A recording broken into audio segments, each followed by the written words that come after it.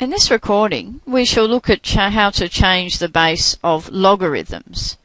And that raises the first question, what is a logarithm and what is its base? And a common notation for logarithms is shown here. Y equals log subscript a x is how we would write the logarithm of x to the base a. And that tells us y is in fact equal to log base a of x if and only if x equals a to the power of y. That is, y is the power that we must raise the base a to in order to get x. So for an example, to illustrate this, 2, for instance, would be log base 10 of 100, because in order to get 100 we would need to raise 10 to the power of 2. And in fact, scientific calculators generally can compute logs base 10, such as the one we looked at here, so we would be able to work that out on a calculator using the log button as log of 100. And most scientific calculators will also calculate logs base e, which is the natural log or ln function. But what if we want to compute logarithms in other bases, such as base 3 or base 9.6 for instance? And first, to see how this works, let's look at the general principle, and then we'll apply this to an example. So suppose we were able to calculate log base a of x, so that might be log base 10 or log base e for instance, but that we wanted to find a logarithm in another base, base b. How would we use our information about log base a of x to get the log of x to the base b? Well, let's think about what we know, and let's call what we want to find, which is log of x to the base b, let's call that y. And what do we actually know?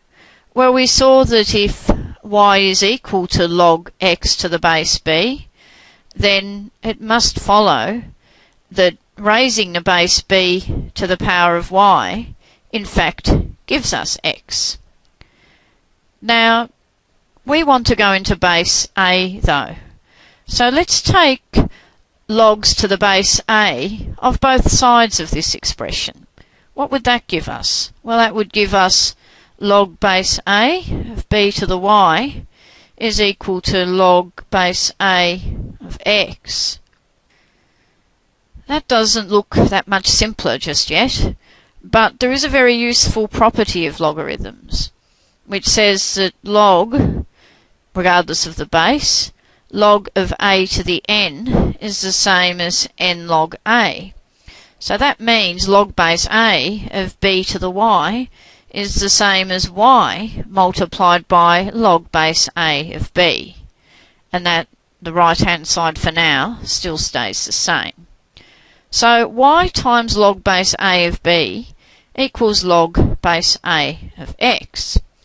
And y is what we're actually wanting to find. And now to find y, we can simply cancel log base a of b from the left-hand side by dividing both sides by log base a of b, which tells us that y is actually log base a of x divided by log base a of b. And remember, we called this y for convenience, but basically what y was, which is what we were looking for, was log base b of x.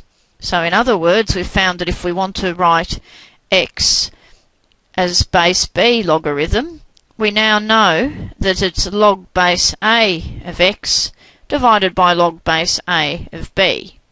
So that this would be especially helpful, for instance, if we wanted to find the logarithm of a number to a base either than 10 or e, then a here could be either base 10 or base e, which could then just be worked out on our calculator. So let's look at an example of using this to get a bit more familiar with the idea. Let's suppose we want to find log of 12 to the base 4. And so for convenience, let's once again start off by calling that y. And we know how to calculate logs base 10.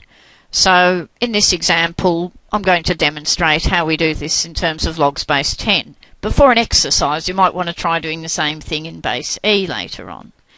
So what does this tell us? Well, y equals log 12 to the base 4 tells us 4 to the y is equal to 12. And because base 10 is familiar to us, we can now take logs to the base 10 of both sides of that to get log base 10 of 4 to the y is log base 10 of 12. And often when it's logs base 10, people leave off the 10 subscript and just write log. Now, by our property of logarithms, this is the same on the left-hand side as y times log base 10 of 4. And the right-hand side is the same. Now, once again, it's a straightforward matter of simply dividing both sides by log base 10 of 4 to cancel it from the left and make y the subject. So we find that y is log base 10 of 12 divided by log base 10 of 4.